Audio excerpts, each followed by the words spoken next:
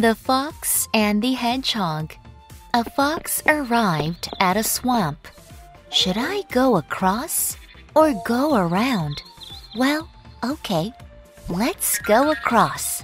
He decided to cross the swamp. When his body was soaked in the swamp, something unexpected happened. Leeches attacked him. The fox was in great pain. At this moment, a hedgehog passing by saw the fox and came to help him. How sad you are. Do you want me to remove the leeches from you? No, I don't need your help. Why?